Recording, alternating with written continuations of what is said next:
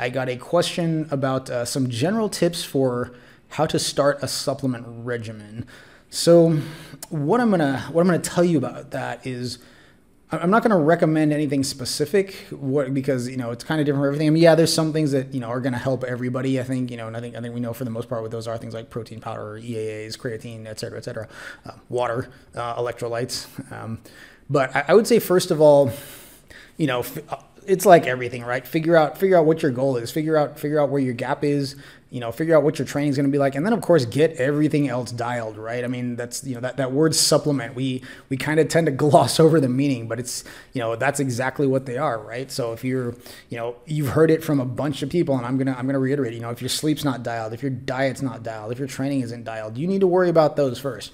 But once you've got that dialed in, it's pretty simple actually. Do some research, find a good company first of all. I mean, there's a lot of, if you've been into a vitamin shop or a GNC, there's a lot of stuff out there. There's a lot of brands now. I mean, just because the supplement industry is for, in most part unregulated, so pretty much anybody can put together supplements. So I would recommend doing some homework. I would recommend going on some forums, going on some sites, going on company websites, trying a few things out.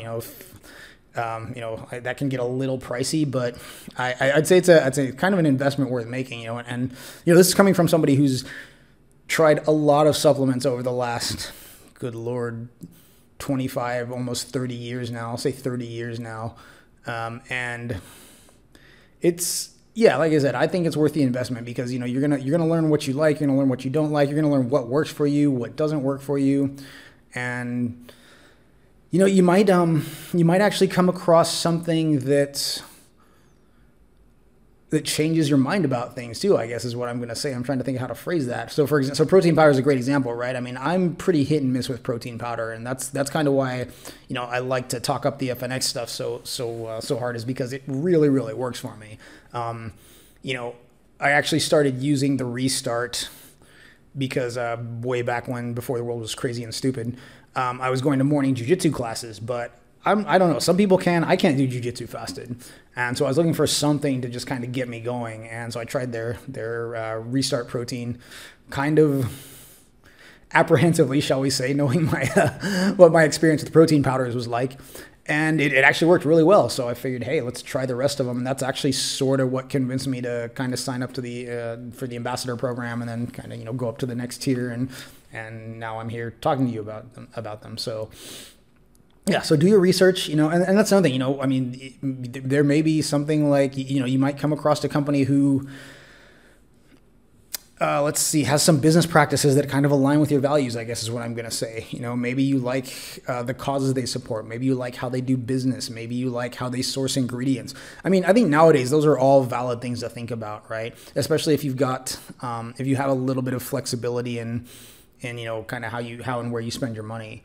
So, if you don't need to just get the most bang for your buck. But if you do, I mean, obviously then it just comes down to, researching what product is going to do that. But, and in that case, you need to really have an understanding of kind of what goes into supplements and what compounds do what. And again, you're going to have to try things and see like how said compounds affect you, and make sure that you really are getting the most for your money. And then of course, once you're actually in it, figure out a schedule, and try and stick to it. I don't know, for at least a month, and that's just kind of from my experience. I think usually after about a month I can tell how something's going, and so I would recommend that. Unless you have some horrible adverse reaction, right off the bat, then don't try and grind through it and hope that you're gonna adapt or whatever. Figure out what it is that's causing that reaction, and then pivot away from it. And then another thing I'd say, and probably this is the last little tip on this. Like I said, we've got a lot to talk about, and I don't want to be going too long. Is start with the recommended dose. I've done, and I'm not, I've made this mistake. I mean, there's a certain GDA that I take right now. I won't tell you which one it is, but I mean, I remember when I was first on it, I think I took something like 4 times the recommended dose just because I had forgotten exactly, like I'd kind of gotten off schedule, and And, I gave myself a bit of a hypoglycemic spell, and it was not pleasant. But hey, at least I know this stuff works. So yeah, so start with a recommended dose, titrate up or down based on how that makes you feel. And, at some point, hopefully you settle into a groove and you go from there. So that's kind of a general tips. And I mean, hopefully a lot of that's common sense. But again, if you have questions about any of that, feel free to hit me up, and I'm happy to kind of go more in depth about kind of what what maybe how I might approach certain cycles, if that's something you're curious about, or if there's certain other brands I recommend. I'm happy to talk about that too. So yeah, that's what I got for starting a supplement regimen.